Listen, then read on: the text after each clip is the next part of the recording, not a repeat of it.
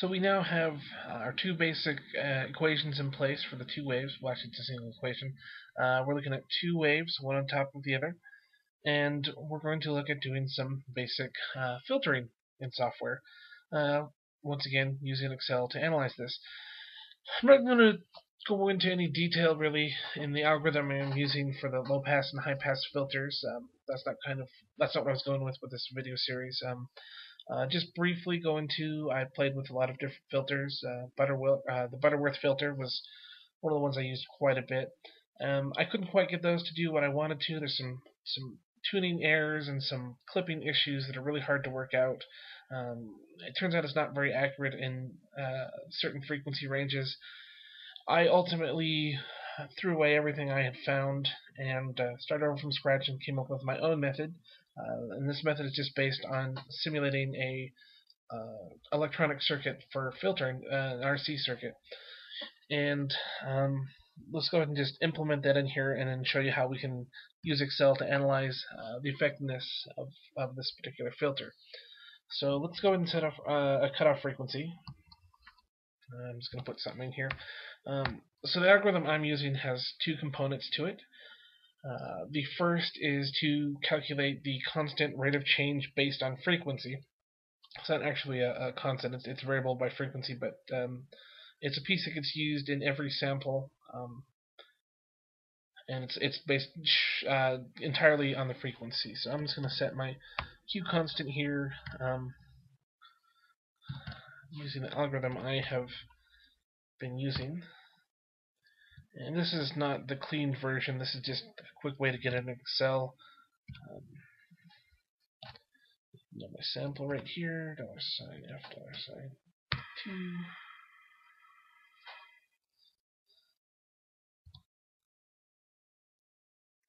And, oops, actually that is what I want. F2 times good old pi.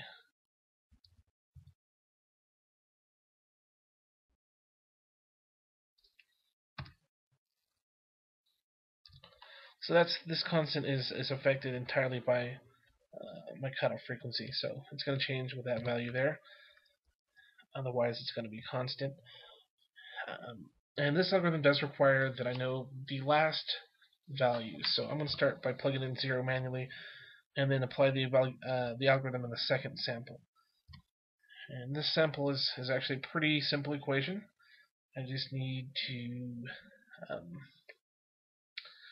know that it's going to be the previous sample, so C1. Plus now I need to calculate the rate of change, which is the difference in my input and the capacitor value times the constant there. So it's going to be, let's just put this here. So I need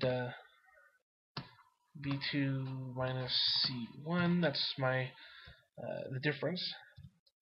And the change rate is going to be the constant we calculated, which is going to be an absolute K2.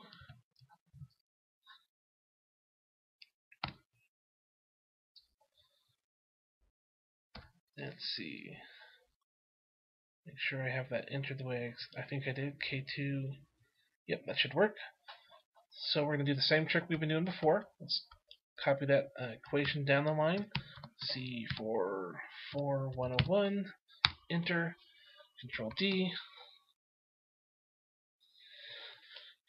And you will notice that the graph that I have for that second plot has actually cut out the high frequency portion of the wave and left an out of phase, but the lower frequency wave is in place there. So let's go ahead and bring this up a little bit higher so that it's not. You'll notice the level's lower. So if I bring it up to 4, it's closer to the amplitude of the original wave, and you can still see that there are some pieces of the high frequency wave in place. As I get closer to the higher frequency, it's going to be closer and closer to that form. Once I get way over it, they're going to be just identical to each other.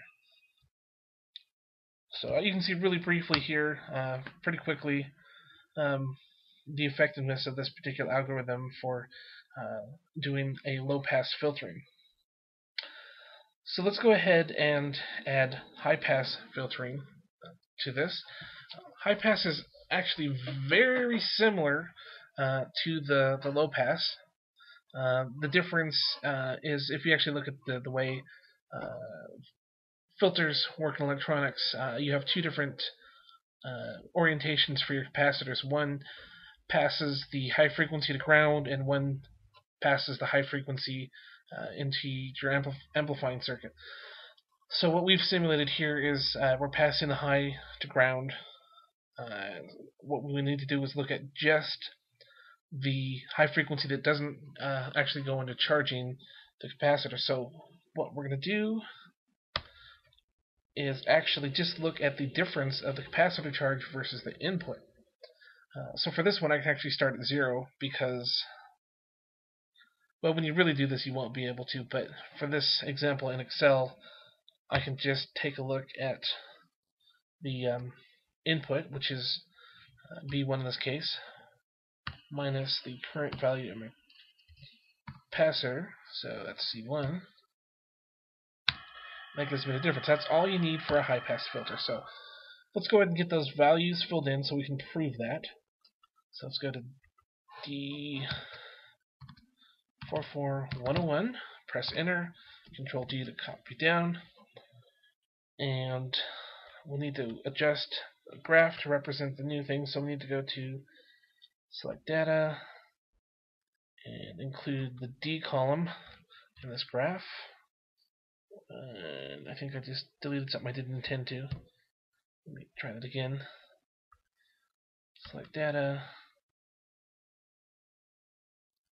So I need to go to D.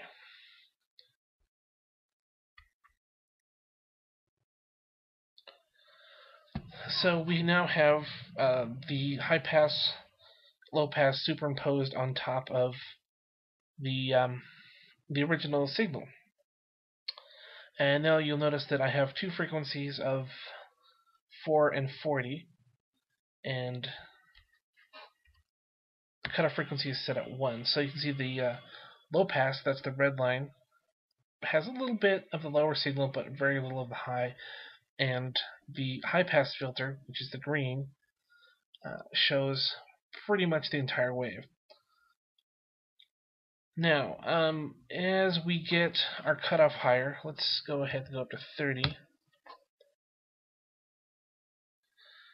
What you're going to notice is our red, which was our high pass, is now getting closer to the original wave, and the high frequency is showing up in the green, which is our high pass. You'll notice that it is actually still has a little bit of the lower frequency wave, but mostly it's just high frequency. And as I go further up the road here, let's just go all the way up above it at 60, you're going to notice now my low pass is almost completely lined up with the original frequency, and my high pass has got very little left of the low frequency signal in there.